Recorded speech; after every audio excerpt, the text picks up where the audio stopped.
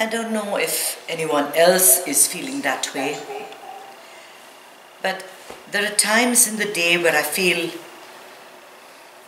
like a sensation in the pit of my stomach, like something is going to happen. A residual anxiety that things are not going to be okay. When you get that kind of a feeling, when you get that kind of a sensation, you usually find something to attach it to. Right? So you make, like, it's either, the political climate is not good, or your job is not working well, or your husband is bothering you, or your kids are messing up, or school is not good, or there's a pandemic, or there's fires. You find something to just guarantee that that sensation that you're feeling is valid. And most of the time, this is how your mind controls you. So I was just doing a video for Instagram, and I was talking about how I felt just a sense of uselessness 15 years ago, like I'm not amounting to anything, always angry, always unhappy. And if I look back, really everything in my life was perfect then. There was nothing to complain about. So then, what was the reason for this unhappiness? See, the mind continuously looks for things to hold you, to get your attention. It needs to know that it possesses you totally. And when you find something funny, when you actually find humor in something, for 1 second, all those worries, the stress of living, the stress of finding a boyfriend, the stress of having a baby, the stress of bringing up those babies, all of that drops for just a minute, and you're just laughing. When you're happy, you just realize that things are going, they're not bad at all. They're not bad at all. And I think we just take our life too seriously. We just take everything too seriously. And Sri always used to say that life is one big joke. If you can learn to just laugh at your situation, just bring that smile and just say, this is crazy. How much worse can it get? How much worse can it get? And then you just let that laughter come into you. That act of laughing itself, it makes certain changes in your body. Now look at Aarti, such a sweet smile on her face. I can assure you she's feeling great. I can assure you she's feeling great, because you cannot smile and say, oh, I hate my life. My life sucks. I'm so useless. You can't do that. You just can't. If you're laughing, if you're smiling, it's impossible at that moment to think of something that brings you down, that makes you feel less of yourself, that makes you feel miserable. And there's always, this is how the conditioned mind, always through the day, your mind is trying to get you back. But see, this is happening. But see, that is happening. But you're still fat. In spite of doing all this, you're still fat. Can you smile and can you laugh at it? Can you say, so what? And just laugh. Laugh. I mean, honestly, when I look at other people,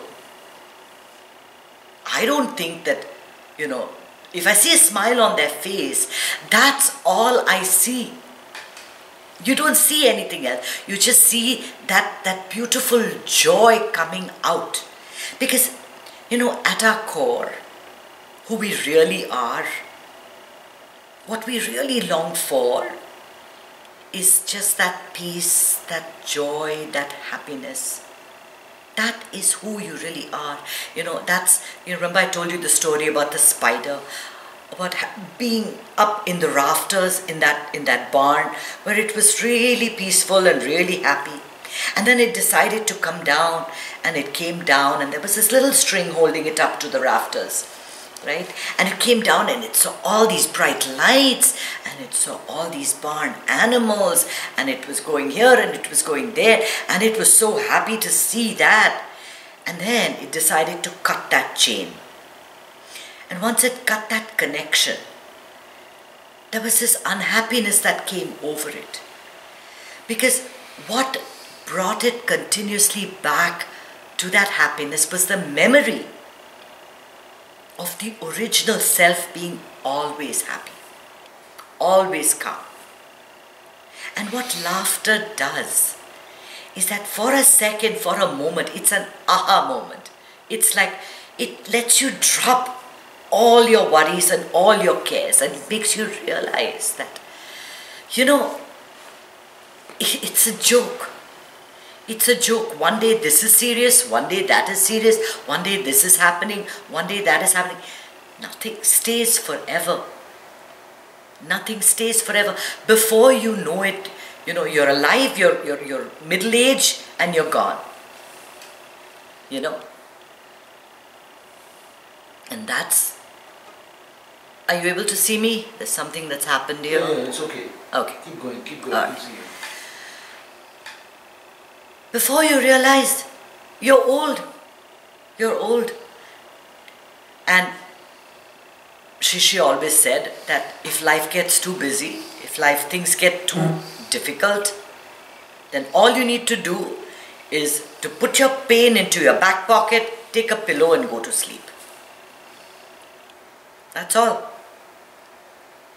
To find joy and humor in everything that you do several times a day breaks a little chain within you.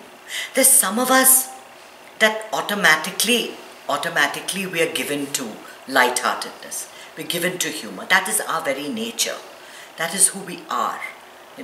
We crack jokes. That's how we've trained ourselves.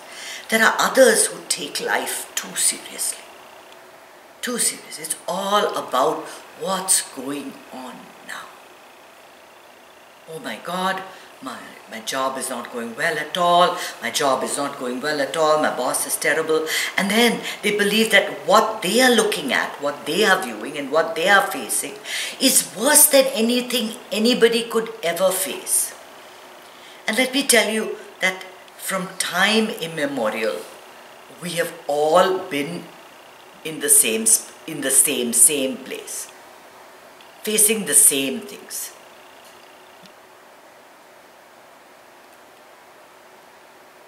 If you slipped on a banana peel and you fell to the ground, what would your first reaction be?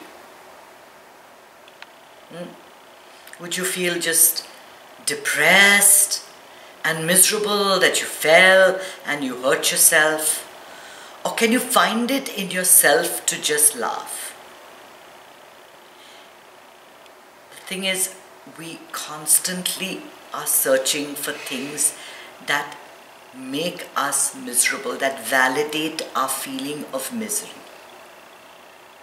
And if you actually removed the paradigm of the mind completely, that feeling that you get, that feeling of something going wrong, would just be a sensation in your body, nothing else. Just a sensation in your body. And what's in a sensation? It doesn't matter. Nothing really matters. I keep saying happiness is your birthright. Happiness is your birthright. But that does not mean that happiness that I refer to is not looking for the comedy or looking for the joy or looking for the funny side of things. That happiness that we speak of is a stillness. And from that bed of stillness, in that bed of stillness, nothing is too bad and nothing is too good. And that's how we want you to be. We want you to be in a state of complete equanimity. Find it in yourself. to look for the funny things in life. Whether it's a funny joke or a comedy serial. You know, watching something light-hearted makes you realize that if you can be smiling and light-hearted and watching something just peaceful going on for 30 minutes on a screen, I mean, after all, your life is nothing but an extension of that. All those dramas that are going on the screen do go on in your life. Can you not find it in yourself to see the humor in everything? All this craziness that we're seeing outside of us, instead of making us depressed, can you not find it within you to do just make people's life a little bit better by not referring to that darkness, but referring instead to something to make them laugh? Someone sent a joke, my cousin sent a joke this morning, and I've been thinking about it several times today, and it says, you know, the woman is always right. And the man says, I agree with her. So, is the man right or wrong? So it's like my cousin posts something funny on Facebook every day, and I actually, when I scroll through I look for his joke, because it's something that's always going to bring a smile on my face, always something crazy, something silly, and it's wonderful. It's wonderful. Recently we visited a friend, visited my sister-in-law, and somebody came over, dropped in, and his pastime is to tell jokes. And we spent the entire evening just listening to his jokes, and it was so wonderful because I know a lot of the jokes that he cracked. I just can never remember them at the right time. Yeah? Are you like that too? Yeah. These jokes we never seem to, because we don't dwell on it. We don't dwell on the funny side of things. It's really wonderful to share philosophy and to share all these wonderful sayings. That's all great. But we have to make each other laugh. We have to make each other joyful all the time. To find the humor in anything. When your food burns on the stove, find it in yourself to burst into laughter and then make something else. Right? What you do when the food burns, like, oh my God, this always happens to me. This is the story of my life. What is going to happen? Every time I try to cook something, it's always the same story. See, we're always doing this to ourselves. We're not allowing ourselves to see the humor. There are humor in small things that can make you laugh. You know? And a nice way really is to be with kids. I think children have not yet been socialized, right? So they have that innate sense of humor to laugh at anything. I mean, a baby literally laughs when you make funny noises. You're looking for an opportunity to bring humor into their lives. When people are depressed, you know, one thing that they recommend is that you laugh artificially. There may be no desire. You may be feeling, oh my God, this world is horrible, life is just miserable. But if you just go into a mirror and you start laughing, just the sound of you laughing will sound so silly that you will actually feel like laughing a little bit more. Have you heard of those laughing groups in India? They're very popular. I mean, in every street corner you have laughing groups where somebody starts laughing and then they laugh so ridiculously that everybody else starts laughing, and then for 10 minutes everyone is laughing and they don't know why they're laughing.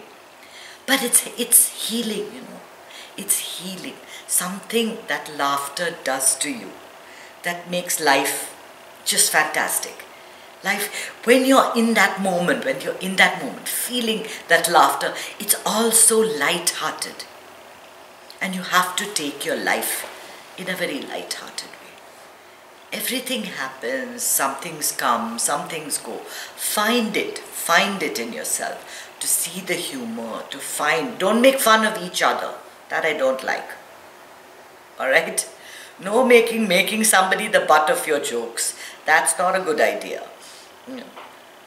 Just find humor in in just things around you, not in people. Not in people. And I feel like nowadays all the forwards are all political jokes. Sometimes can be offensive also. It's humor in a way, but some of it is, you never know who is belongs to which side of the sort of political line, right? So political jokes are fine, but I think just staying away from all that and just releasing a little of your tension in laughter is nice. It's difficult to do. I agree that we're going through this where we're all alone a lot of the time. It's much nicer when there's a group of people. It's easier to laugh. There are many more opportunities to laugh. And it is a difficult time, so this is like an exercise. It's like sadhana. It's like your meditation. You have to find an opportunity in your day to make life lighthearted. Yeah. Om Namah Shivaya.